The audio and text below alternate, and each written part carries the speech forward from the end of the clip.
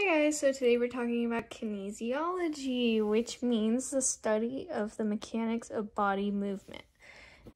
So we're going to start with the terms that describe the positioning on the human person. So this is going to be our anatomical position. So his hands are forward, feet forward, facing forward. And so if we go somewhere towards the head, we call that superior, and if we go down towards the bottom, we call that inferior.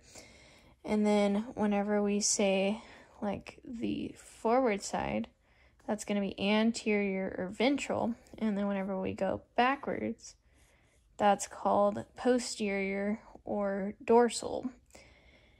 And so then whenever you get into the limbs, if you go towards the body, that's called proximal, and if you go away from the body, that means distal. So anytime that you try and describe a position on the body, you have to do it relative to a different body part. So for example, if we have the feet would be inferior to the knee. And so it has to be inferior to something. This can also be distal. And so it just kind of depends on what you're trying to describe. Another directional set would be superficial versus deep. Superficial would be whenever you come closer to the surface of the body, and deep would be further into the body. So like your stomach would be deep to your skin. So all of these come in pairs, and so whenever you're talking, you can say like anterior versus posterior, and so they all come in sets. So superior goes with inferior, proximal goes with distal, anterior goes with posterior, superficial goes with deep. And so you can always describe things in two different ways. So for example, back to this knee. So you can say that the foot is distal to the knee, or you can say that the knee is proximal to the foot. Another one of these sets is medial, which means towards the midline, and lateral, which means away from the midline. And so we have superior, which means above, inferior, which means below. We have medial, which means towards the midline, and we have lateral, which means away from the midline. We have proximal, which means towards the body, which would be like a limb, and distal, that means away from the body. Then we have superficial, which means the outermost part of the body, and then we have deep, which means the innermost part of the body. And then we have anterior and posterior, which if you were looking at the side of the body, anterior would be towards the front, posterior would be towards the back.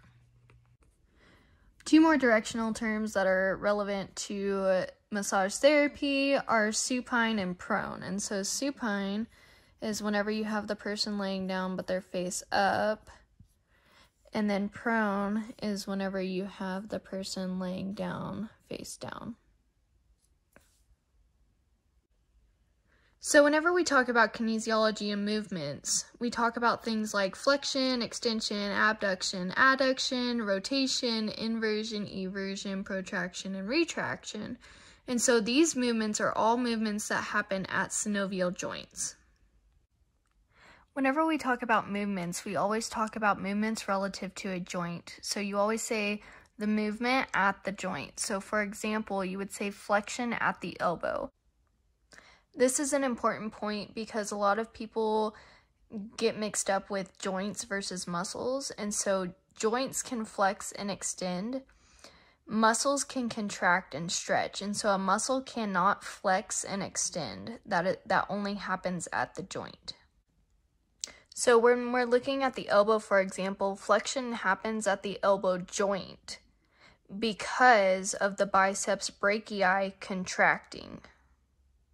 And so the muscle causes the action, but the action happens at the joint.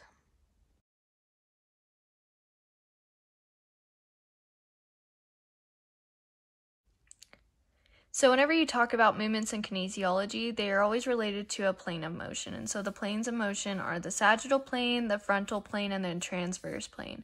So the sagittal plane cuts you left from right, so straight down the middle. So if you're straight down the midline, it's called the mid-sagittal plane.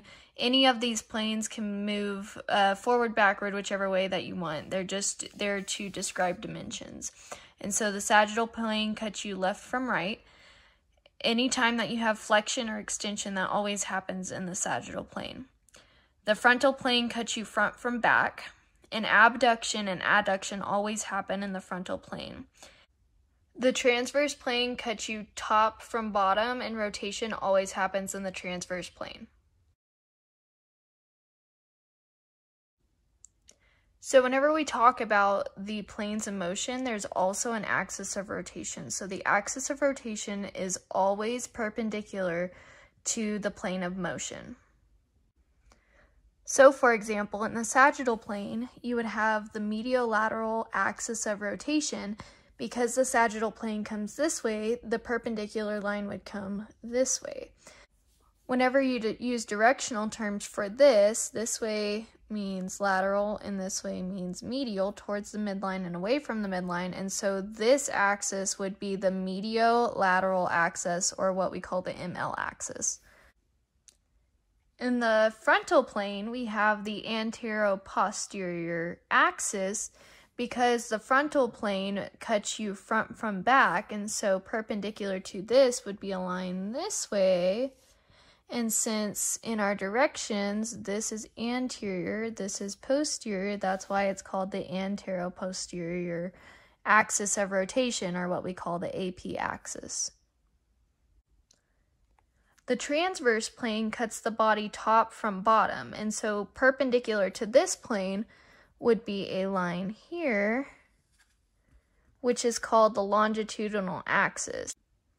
So whenever we talk about movements in kinesiology relative to planes and the axis of rotation, we talk about the movements in a certain plane. And so the sagittal plane cuts you left from right, but it's going frontwards to backwards. And so flexion and extension would be in the sagittal plane. And so for flexion of the elbow, for example, the black dot here shows you the axis of rotation, which is going straight through the joint, and then there's flexion in the sagittal plane at the elbow. So the movement occurs around the axis in the plane. The frontal plane works the same way, and so this picture shows abduction, which is the shoulder going away from the midline. And so the orange dot is your axis of rotation. That's where the movement goes around on the joint. And then this movement is in the frontal plane. So rotation happens in the transverse plane. And so the pink dot is your axis of rotation. This is the top of the head. And your neck moves in rotation side to side. And so that would be like shaking your head no. And so that movement happens in the transverse plane around the longitudinal axis of rotation.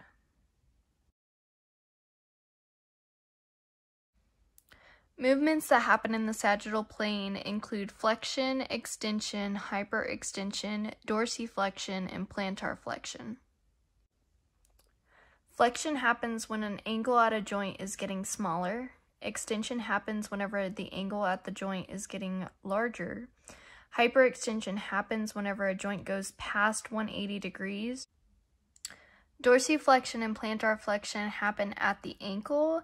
Dorsiflexion is whenever the toes are pointed towards the anterior leg, and plantar flexion is whenever the toes are pointed towards the posterior leg.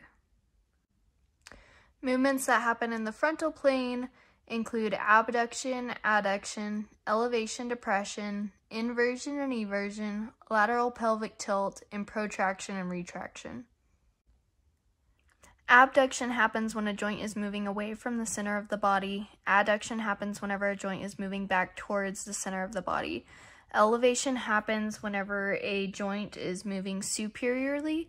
Depression happens whenever a joint is moving inferiorly. Inversion and eversion happen at the ankle. Inversion would be like walking on the outsides of your feet. Eversion is like walking on the insides of your feet. Lateral pelvic tilt happens at the pelvis. This is whenever the pelvis tilts towards the right or towards the left. Protraction and retraction happens at the scapula.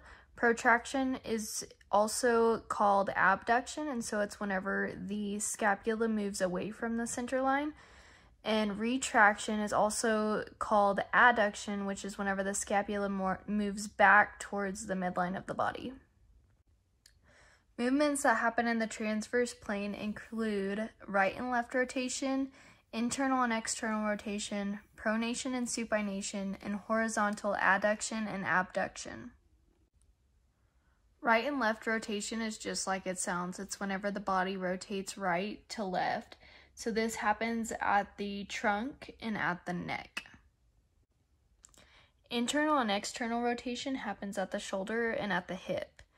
Internal rotation is whenever the joint rotates inwards towards the body. External rotation happens when the joint rotates outwards or away from the body. Internal and external rotation can also be referred to as medial and lateral rotation. So medial rotation would be any rotation at the joint that goes towards the midline, and lateral rotation would be any rotational movement at a joint that goes away from the midline. Pronation and supination happens at the radial ulnar joint and in the ankles. Supination at the radial ulnar joint is like whenever you're holding a bowl of soup in your hand. Pronation is whenever you turn that bowl of soup over.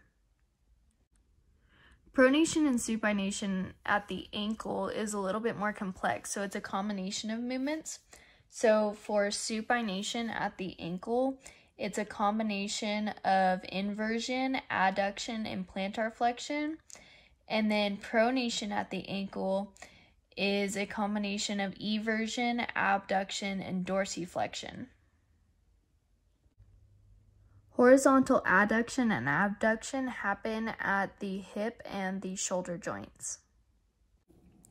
Horizontal adduction and abduction happens whenever either the shoulder or the hip is moved into 90 degrees abduction and then is moved in the transverse plane towards the front or the back of the body.